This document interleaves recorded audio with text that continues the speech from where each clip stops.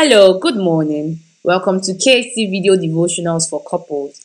This is the 9th of December and I am Oni Elizabeth. Our topic for today is 5 deepest desires of your husband he may never tell you, part 2. Number 6, I want you to flow with me. Yes, flow. Every husband wants a wife that can sustain a conversation. Be able to say something, at least something about sports or politics. Wives, don't just talk tomatoes all the time and then keep wondering why your husband enjoys talking to friends more than he does with you. It may just be that you are not speaking what he's interested in. Wives should know a little about most things. Number 7, I want you to affirm me publicly. Oh, men love this. If you want to invoke a man's fury, then mess him up before his friends or family. Affirm him and then correct if you have to in the privacy of your room. Don't try to poke your fingers in his eyes in the public. He would catch those fingers with his teeth. Number 8, I want you to laugh more with me. All husbands want wives that would laugh at their jokes. Well, all know that those jokes can be dry sometimes, but laugh all the same. Those jokes may be repetitive, but just laugh because he is your husband. Nothing pains a man more than his wife despising and refusing to even drop a smile at his efforts at being a Kelvin Hart. Number 9, I want you to be discreet about us. The Yorubas call something gbebohun, meaning gossip. Your husband wouldn't like you discussing family affairs with some special friend. It is not even healthy, as that would lead to adultery when opposite sex becomes a listening ear to the wife. Be careful. Number 10, I want you to spend with wisdom. Not all women spend without caution. Some men are worse. But even husband would appreciate a wife that spends with caution.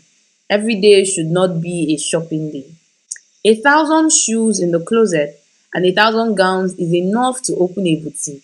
Spending and shopping would be an addiction, especially when the wife is dealing with some esteem issues but has a lot of money. She would keep spending. She would keep buying things she doesn't need to impress people that are not even looking. Some types of depression can also lead to needless shopping. If your husband is buoyant, it is still wise to spend with caution. May God bless your marriage. Meditation for the day. Ephesians 5 verse 22. ERV translation. Wives, be willing to serve your husband the same as the Lord. Prayer for the day. Father, help me to be sensitive to the needs of my spouse. Prayer 2. Father, I receive wisdom for my marriage in the name of Jesus. Prayer 3. My marriage is blessed in the name of Jesus. Confession for the day. My husband is the best for me, and I affirm him in the public. I do not gossip, talk more with my family affairs. I am not uptight with my husband. We laugh and have fun together. I have wisdom in spending, and I manage the home with wisdom. My marriage will not become an adage. My husband will not be tired of me. We grow and glow together daily. Action plan for the day. Appreciate your husband's efforts. We'd like you to partner with us in Cases and Us Club. To do so, kindly use the banking information you see on the screen. And for international givings, please navigate to the URL you see on the screen at casesandus.com/give. God bless you as you do so. This devotional is taken from our books for single married, and these books are available on Amazon and on Kada Books. In order to access the books, kindly navigate to the URL you see on the screen at casesandus.com/books.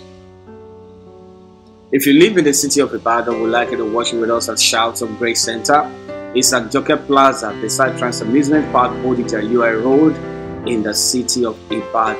On Sundays, we have 2 services by 7:30 and 9 o'clock, and by Wednesdays, 6 p.m. It will be our pleasure to have you. Kindly follow us on Cases and Us Club at casesandus.com. You'll have a lot of resources for your soul.